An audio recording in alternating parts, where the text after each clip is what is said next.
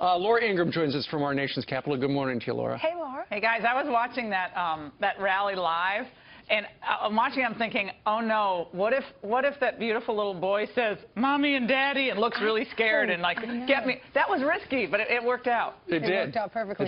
He's still getting big crowds. The momentum after Friday, it looked like everything was blowing up, but after the debate, I know the polls look bad. There is a double-digit deficit, according to the Wall Street Journal. Right. But after the debate, Laura, what do you think changes? Well, I just think Republicans on Capitol Hill, I mean, the big headline in the Washington Post today is not about Trump's strong debate performance or the fact that thousands of people turn out for a rally. The headline in the Washington Post is that Paul Ryan breaks ranks with Trump.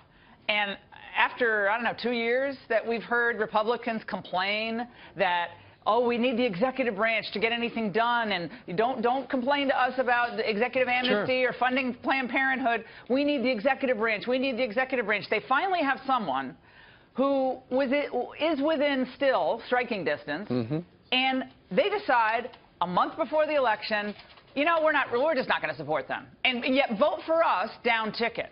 Now that perhaps is one of the most idiotic strategies I have ever heard from a Republican Party. It's crazy. No, they are going to further distance themselves from the Trump voters. And last time I checked, almost 15 million primary voters turned out for Donald Trump. Why is it 15 important? million. What's your message then? Why is it important for voters to go to the polls? Because there are some voters that are watching that are disappointed with both candidates. So why is it important? Well, I understand that, but we live in reality. We don't live in a world where suddenly this angelic figure is going to float down from heaven and be the Republican nominee. We have Donald Trump, who's connected with the voters on the issues of globalization, immigration, health care reform, education policy, and tax policy, and rebuilding our military, which must be done. Sure. We people go out there as Republicans and say, you know, I'm just going to vote down ticket. Then you better be prepared for the following things to happen. Mass amnesty given to illegal immigrants, a sovereignty and independence killing Trans-Pacific Partnership, and years of no economic growth.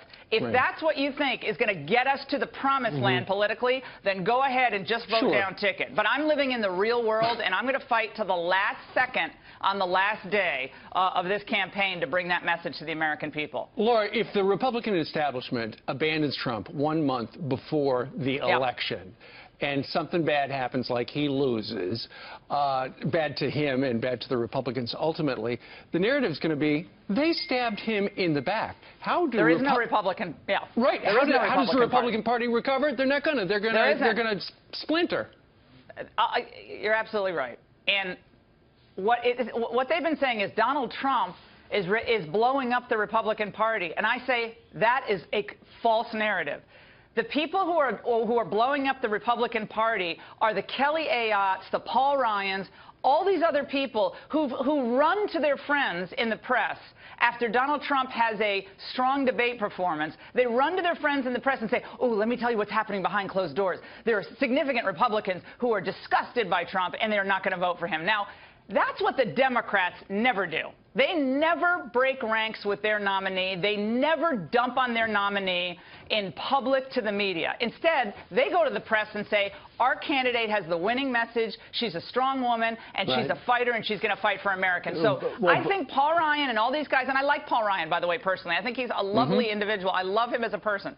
So this is not personal. This is political strategy. And this, if you want to just have theories about how Jack Kemp his policies are great and we need to go back to that, that's fine. Go to a think tank and write articles all day long. But if you're working in politics, politics is about winning. If you don't win, you cease to be a party that is relevant in America Laura, today. Here's the question this morning. We're reading through all the WikiLeaks emails, the latest ones that were released yesterday. Who is Hillary Clinton? She's out on the campaign trail saying we need to let all these Syrian refugees in, 65,000 of them. But when you read her emails from just 3 years ago, her conversations with Podesta and her conversations at these big banks, these transcripts have been released.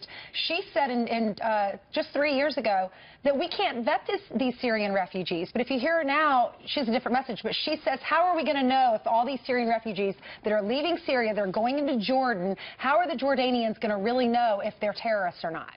We don't know who these people are. Yeah. Donald Trump, as far as I could tell, was the only person over the last month in the Republican Party that was really making this an issue, other than maybe Jeff Sessions. So, again, if you want to have hundreds of thousands of Islamic refugees in the United States, if you want to do that, ones that we can't vet, not proper immigration, but the ones we can't vet, then definitely vote for Hillary Clinton. But I think Europe is dealing with this situation now, and they realize they made a massive mistake in what they've done, but there's no turning back. Right. There's no turning back. I mean, they just arrested a Syrian who was on a message in Germany, a massive stabbing spree. Yeah, nice. They opened up their hearts and they ended up stabbing in the back.